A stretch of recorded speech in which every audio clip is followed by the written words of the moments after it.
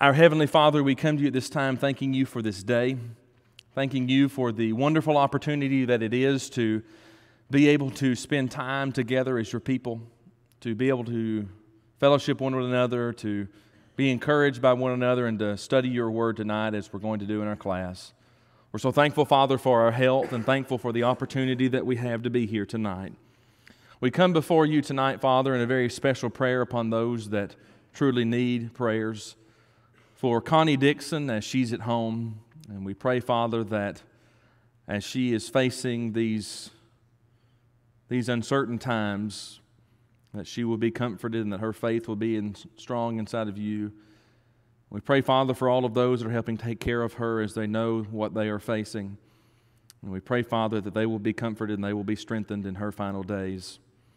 And we pray, Father, that she will, as she has for her life, continue to be faithful in you. We're so thankful, Father, for her example, for her willingness to never give up, and her willingness to always put you first. Very special prayer for her, Father. We pray for Barry Alsop as he has been facing cancer and doing cancer treatments, and pray that he will continue to do well. Pray for Stacy McCormick as she has had some complications, and as they're kind of pausing and watching her with the treatments now, we pray that those treatments will be successful and that they will continue to keep the plan that they have, and that they'll be able to eradicate that cancer from her body as well.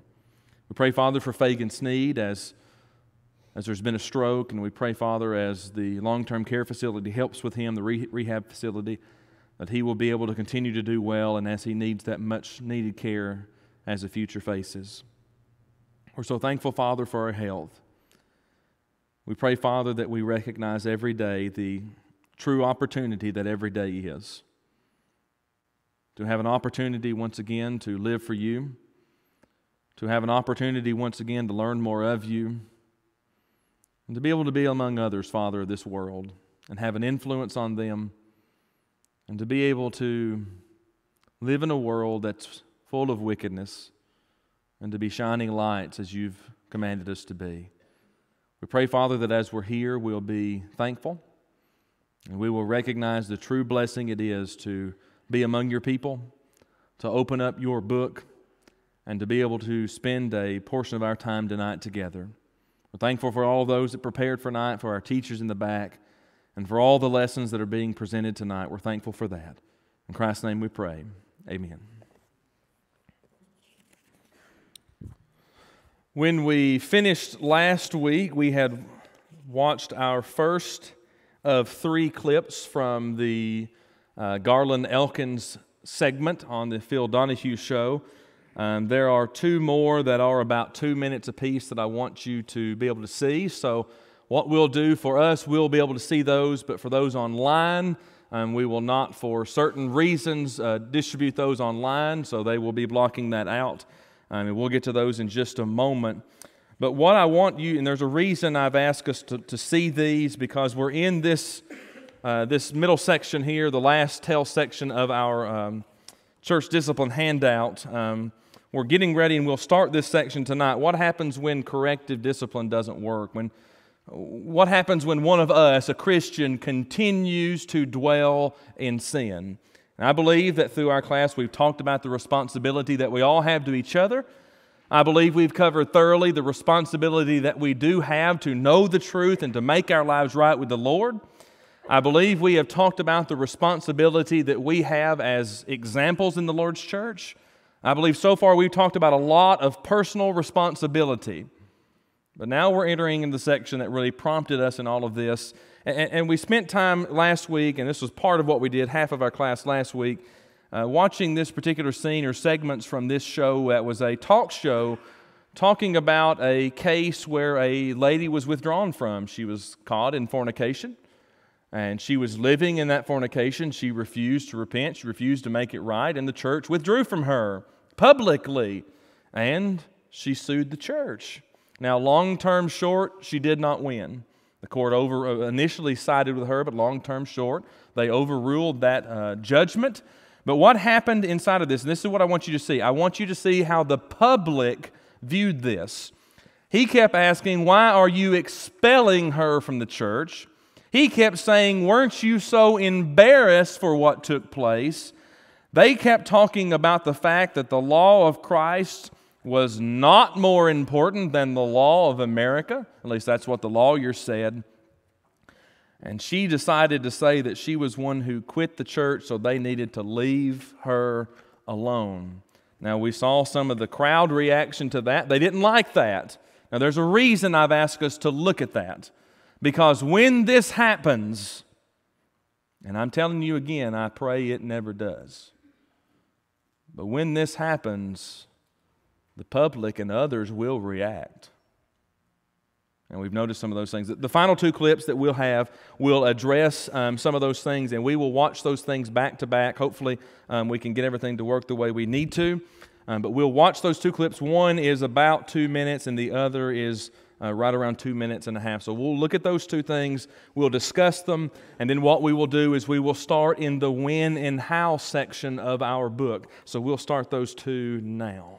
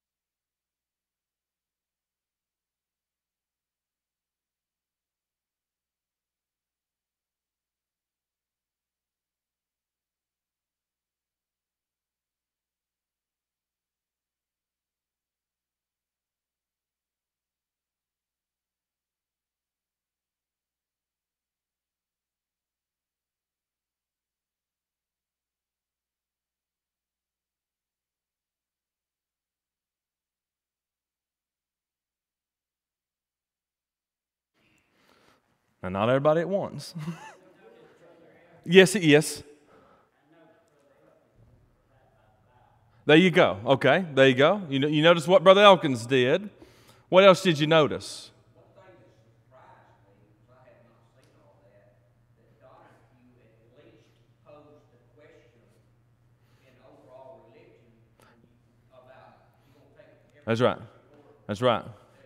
He at least recognized that. What else did you notice? The reactions, and that's what I wanted you to see. Okay, everything we do is noticed. And how we do is noticed. Did you see how she perceived what was done? Well, they sat outside and watched my house. They came to the laundromat where I was. Nothing was, and she said, was convenient for me. Perception. Everything that we do is perceived in some light. In many cases, this was different. Did you notice, and this is what you mentioned, that Garland Elkins had a scripture for everything that came up? Did you notice that? Okay, good. Did you notice that at the end, he was preparing to quote a scripture, and Phil Donahue said, yes, the minister is going to have a scripture for everything. And he said, do you have one about hiding in the bushes? Perception, folks. Perception. That's what I'm trying to get you to see tonight. Everything we do has a reaction. Now, did you notice the lawyer, what he said? Any group or cult. How was the church being perceived? The church was being perceived as a cult. Now, here's the question. Just because perception could go in a negative way, does that mean we abandon what we're supposed to do? No. I believe what this does is it does teach us that everything that we do is going to be perceived in a multitude of different ways. Now, you know this. We've talked about this in this class. How many people in here have an opinion? Every one of us. And we probably perceive things in different ways. And so does the court of public opinion. Everybody has an opinion. And we saw that, I think, distinctively, especially when he said, the minister has a scripture for that. Do you have one about hiding in the bushes? And all the people laughed. And I agree. I wholeheartedly agree. And I am not teaching this to say to our elders, don't hide in the bushes. But everything that we do is perceived at that. I don't know if they hid in the bushes or not. I would like to suggest they didn't, but I don't know. I cannot speak to that. I would like to suggest that every eldership would be smarter than that. But who can make mistakes?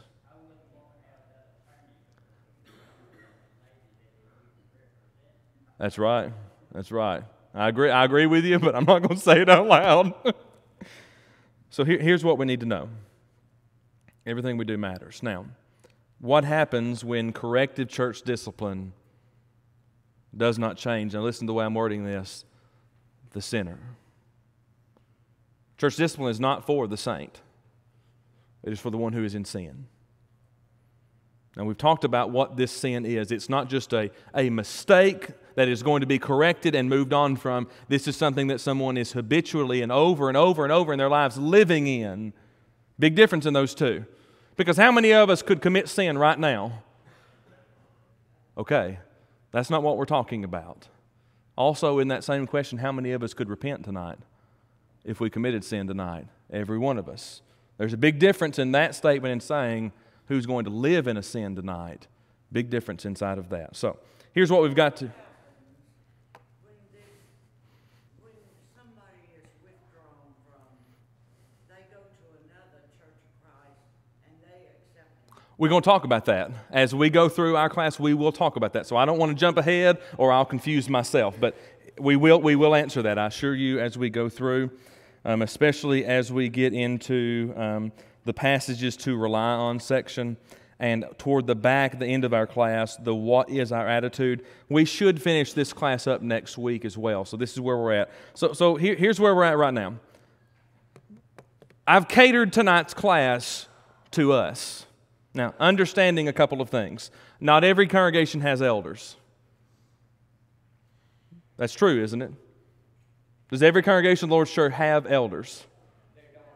They don't all have elders. Now, we can be scripturally unorganized or scripturally organized. Now, we are scripturally organized. There are occasions where there are churches where there are not men who can be elders, and that's understood in Scripture. But don't they usually have elders from another church that Not that I'm aware of, no, because every congregation is, and this was brought up in these videos, and Phil Donahue, matter of fact, made sure this was said, that the churches of Christ are autonomous.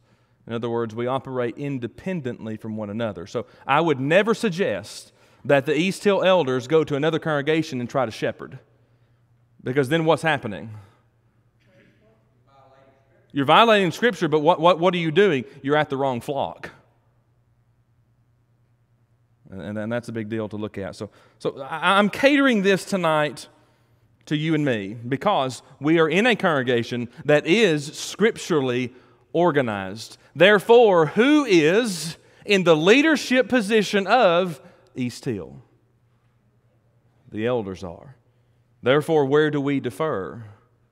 We defer to the elders. Now, if there were not elders, would that mean we got to ignore this principle? No, we'd still have to deal with it, wouldn't we? And I think that's different. I think the men of the congregation would have to deal with this inside of the scene. So 1 Timothy 3, 1 through 7, we won't look at that. Titus 1, 5 through 9, we won't look at that. The elders, those are the qualifications of an elder. We understand that congregations should have elders, and therefore they should be the men that lead. But I do want us to look at Acts 20. Acts 20, verse 28.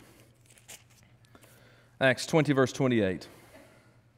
Now this is the passage that's written to elders. Acts 20, 28. Reads this way, therefore take heed unto yourselves and to all the flock over which the Holy Ghost hath made you overseers to feed the church of God which he hath purchased with his own blood. Now, a couple of things we need to recognize. Who purchased the church? Christ did, don't forget it. Who died for the church? Christ did, don't forget it.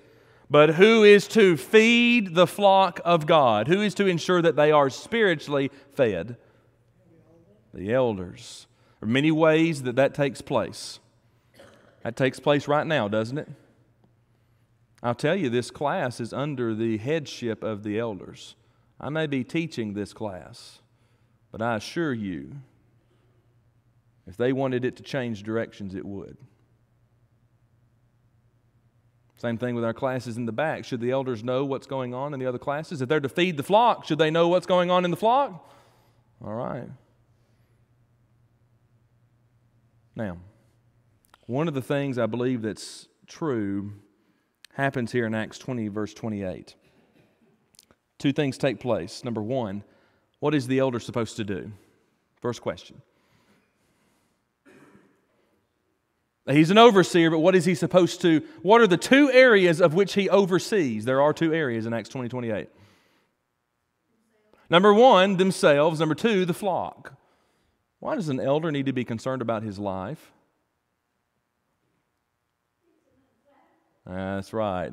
That's right. I like to answer that question this way, because he's an elder. 1 Timothy 3, 1 through 7, Titus 1, 5 through 9. Are there not distinct and exclusive qualifications of elders? Can every man be an elder? No. Let's just see if you know the qualifications of an elder. Can a single man be an elder? All right. Can a man with no children be an elder? Can a man who has a temper be an elder? All right. A man who, does not have his household in order?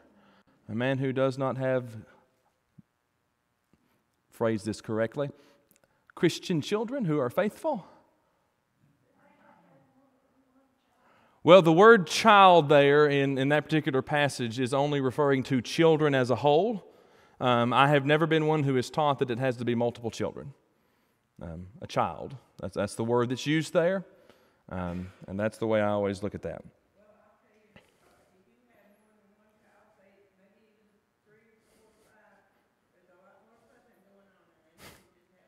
I agree with that. I do. I agree wholeheartedly with that. I do. I agree, but does he have children? Okay, we get it. And what's the first qualification in 1 Timothy 3? If a man desire the office of a bishop, there you go. A lot of men don't want to be, which here's a good thing for men, especially men who are younger, aspire to be an elder.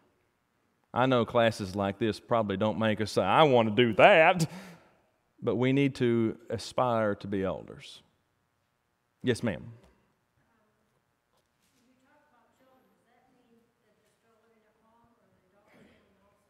Well, there's a lot of debate about that question. I have always done it this way. When they're under your roof, when they're under your authority, that's how I have always looked at that passage. Now, I know there are a lot of folks who look at that different. There are some folks who look at it a lot looser than I do, and I don't look at it any looser than that. But you are responsible for those that are under your authority. And that's why and there's a reason I go with that. An elder, as we talked about just a minute ago, is not responsible for Christians in another congregation, just as much as a father is not responsible for every action a child does outside of his roof. I've always looked at it that way. And I'd love to study more about that if you would like to. Curious question. Yes, sir. Catholic Church have those? No, sir. They have a pope, they have bishops, they have... Somebody help me out. Cardinals, that was the one I was thinking of. They have everything but elders and deacons. Now, Scripture is very plain. Elders, deacons, ministers. I'm going to include this one because we generally leave it out. Missionaries and members. Those are your main divisions of the body of Christ that are found inside of Scripture. Do you find a pope inside of Scripture? Since we asked the question, do you find a pope? Do you find a cardinal? Now, we got in the mail, I'll tell this funny little thing. We got in the mail a booklet full of pastoral and bishop robes. Well, we copied a copy of it off and folded it in an envelope and put it in Joe Christopher's box and said, we found you something. He laughed at it. I noticed, I didn't read what the subject was. The current pope has overruled a former pope. Now, they are supposedly infallible and not make a mistake. Yes, sir. They have contradicted Them- their own doctrine, and I don't remember what it was. Yeah. They overruled it, but they Yep. did that. You know, They don't normally have any living prior popes. that's right. You know, when you leave Scripture, you open yourself up to problems. When you leave Scripture, you open yourself up to problems. So here is where we're looking at. They take heed to themselves. They take heed to the flock. Now listen to how important this is. To feed the church of God, which He hath purchased with His own blood. How important is it for the eldership to feed the flock of God? Vital to do that. Go with me to Titus chapter 3. Titus chapter 3. Titus 3:10. I'm sorry, 1 Peter 5. I am so sorry. 1 Peter 5. I knew that didn't. I was looking at the wrong section. 1 Peter 5.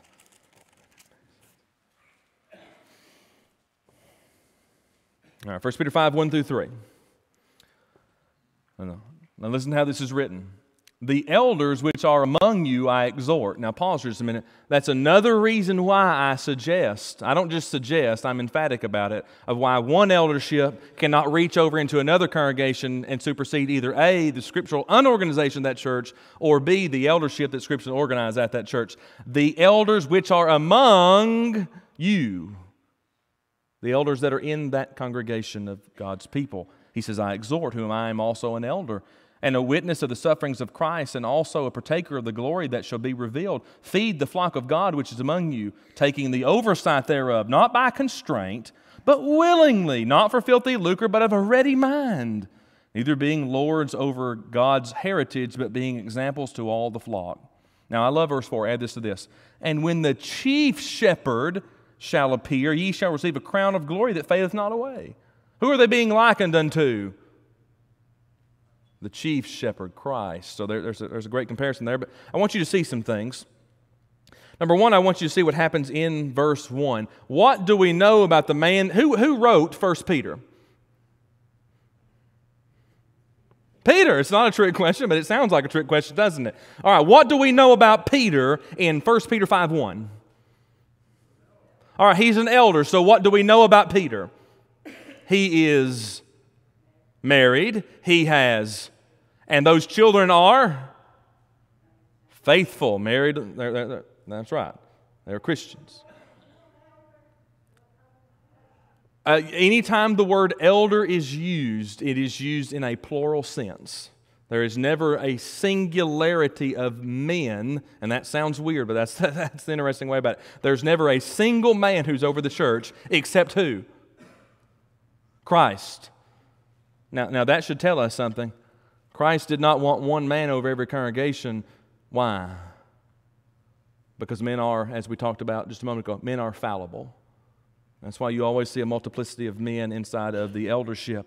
So you see Peter here. He is a man, and that's interesting. Can a woman be an elder? Boy, I know that's an unpolitically correct statement, but can she be an elder? Okay. The reason you haven't heard of one is because it's not biblical. Yes, sir. All congregations supposed to have a plurality of elders, two or more. 2 or more, yes, sir. Now, supposing one of the elders is supposed to pass away. Yes, sir. Then the eldership is Dissolved. Yes. Yes. Yes. That's right. That's right. Matter of fact, where I worked at while I was in school at Memphis, that had happened there. They had 2 elders. One of the elders passed away. You can't have a singular elder, therefore the eldership is dissolved. That's why younger men, older men, middle-aged men aspire to be elders. Aspire to be elders. Because there's something that we know. How long are we going to live? We don't know. And therefore the church must take care of the longevity of the church. Where do elders come from? That's also in 1 Peter 5:1. Where do elders come from? From among who? You, as 1 Peter 5:1 talks about. So here's Peter, there to feed the flock of God. But I want you to see something. Taking the oversight thereof. What does that mean? Being the leadership there. Elders are leaders. Elders are the leadership. The preacher will never be the leader of the congregation. Now, he may be the mouthpiece of the elders. He may be the one who is doing some of the feeding of the flock, but he is not doing it all. Should a preacher be an elder? Well, 1 Peter 5:1. What was Peter? Peter was an elder. Peter was an apostle. And Peter was a preacher. I know of cases where it does happen. Matter of fact, I know within an hour distance of here, there's a man who, because of an elder passing away, agreed to step in for a certain amount of time until they could get someone else to fill that role. Now can he do that long term? Yes, he can. And there are a lot of opinions. If he couldn't do it short term, he couldn't do it long term. I agree wholeheartedly with you on that. Here, let me ask a question, and Law, I don't mean to open up a can of worms, but I'm going to ask it anyways. Is an eldership or is an elder a lifelong appointment? Is an elder appointed for the rest of his life as an elder? That's what I'm asking y'all. What if he no longer meets the qualifications?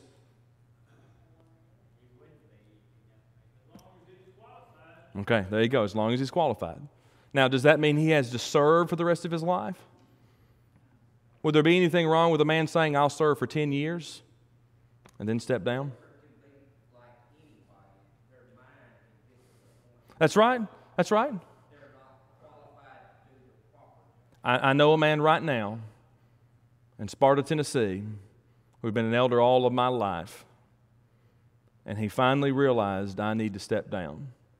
I was proud of him for that because he recognized he could no longer fulfill that appointment. So that's just a side note. I just want to keep it in mind. Now, here's what I'm not saying. I'm not saying any of our elders should step down. I don't want that. I don't want that. But I just wanted us to keep it in our minds that it is not a lifelong appointment. That helps us younger men. What do we've got to aspire to be? Elders. Because we never know what's going to take place in the life of others. Hebrews 13:7 will be our next passage. Yes, sir.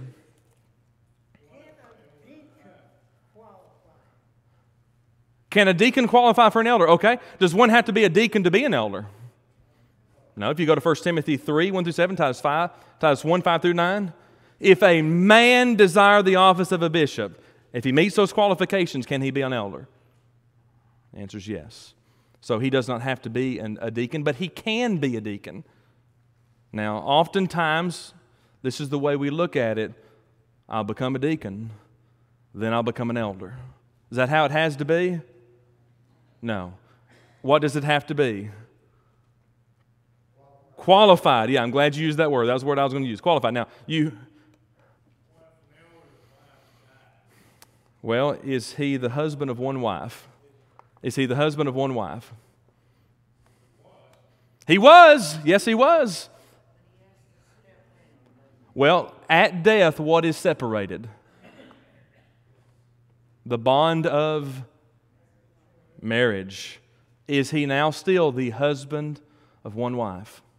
I know of another situation. Matter of fact, where I grew up. Man who had been an elder all of my life, his wife decided to divorce him. Was he the husband of one wife? He stepped down. And I was just as proud of him for doing it too. Life happens, folks. And therefore the church should sustain the church.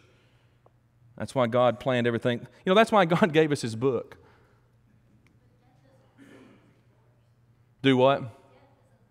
No, I'm just saying he was no longer married to her, therefore he stepped down. That's what I was trying to point out there. No, death is nowhere near the same as divorce.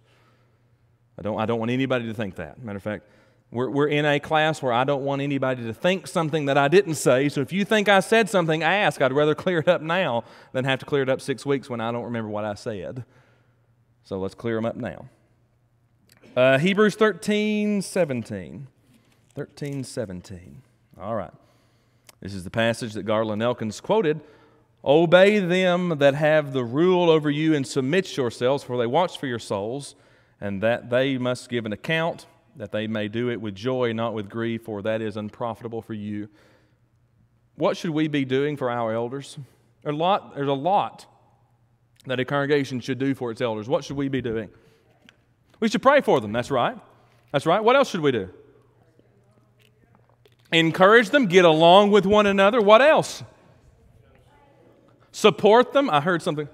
Obey them. That's a good one from Hebrews 13:17. Yes. Yes. Respect them, and this is where I was trying to go. We should live the Christian life. We should live the Christian life. Did you know that your life can make it hard on the elders?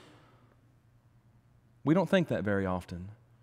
Matter of fact, we usually don't think whether our lives can make anybody else's life hard, much less the elders. Everything we do matters. This goes back to what we've been talking about in the whole class.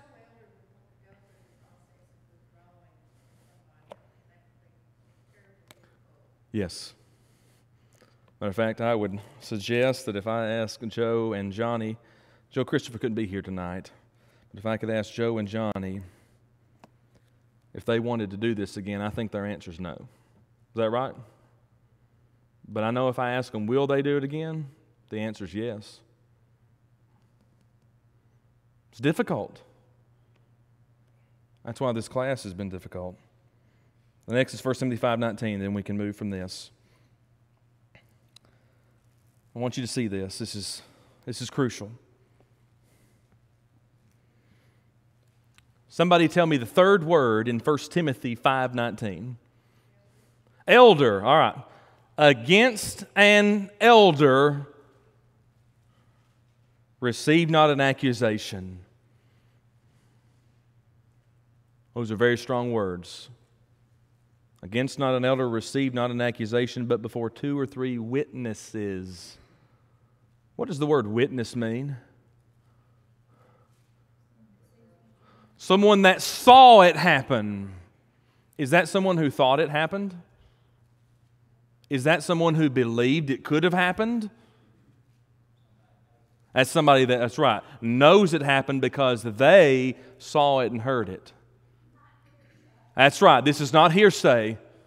Matter of fact, that's how we should treat every Christian. That's how we should treat the world. Unless we've seen it, unless we've heard it, we don't know it.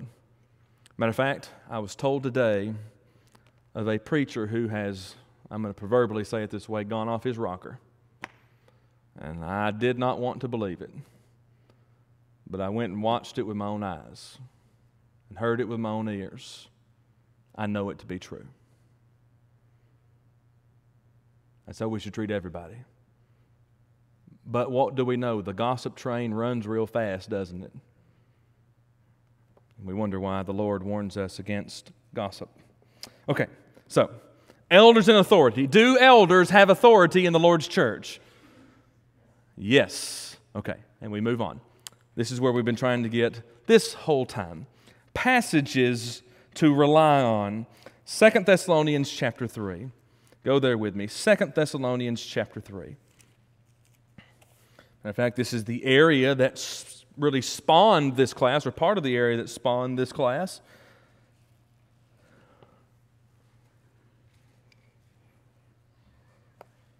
We have 2 minutes, by the way, 2 minutes.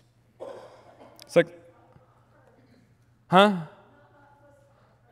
You know, that's, if we would wake up every day and remind ourselves that without Christ we are not perfect, and without His Word we are left in a just terrible situation, we'd be better every day. But 2 Thessalonians 3:6.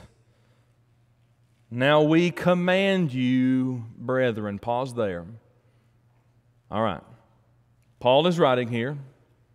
He says, now we command you. He's going back to Paul, Silvanus, and Timothy in 2 Thessalonians 1:1. Now we command you. What's a command? All right, now, let me ask you 2 questions about a command. Do I have to do it? Aha! Thank you. I'm trying to play a little bit of this devil advocate tonight. Do I have to do it if it's biblical? Now, here's question number 2 about a command. That's right. That's right where we're going. We understand commands. What would happen if you told your child to do something they didn't do it? Would they have obeyed you or not? That's right. I would too. Now we command you. What's the next word? All right, now who is being commanded? The brethren are being commanded by Paul through who? Let's get specific. Through the Holy Spirit. Remember, inspiration through the Holy Spirit. Jesus told in John chapter 14 that He would send the Comforter, and the Comforter would remind them of all things that He commanded them. The Holy Spirit's the Comforter. Inspiration's through the Holy Spirit. But Jesus is still an acceptable answer too. But let's just keep it what it is, the Holy Spirit. You and I are being commanded by God Himself. To do what? Read on. Specifically here, in the name of the Lord Jesus or by His authority, that ye withdraw yourselves from whom? From every brother that walketh disorderly, not after the tradition which he received of us. Now, what's going to happen here is we will not be able to go any further than this. I'm glad this is a stopping point. What we will do is we will finish this section out next week. We will finish this passage or line section rather quickly. We will consider 3 scenarios, what happens, or 2 scenarios, what happens in marriage if this happens, what happens when in parenting this happens, and then we will turn to our final page and ask this question, what is our attitude? Now that's going to be the biggest question that we have to ask in this study, and then what we will do after that, we will move into 1 and 2 Timothy, we will go to Titus and, well, 1st and 2nd Timothy. And after that, what we may do, we may go to the book of Romans in Wednesday night class. I'm still looking at some things. We may do Titus first. I'm just trying to decide how that is going to work out. So thank you for your participation tonight. We'll finish right here next week, and then we will move into our next class in this particular room. Thank you so much.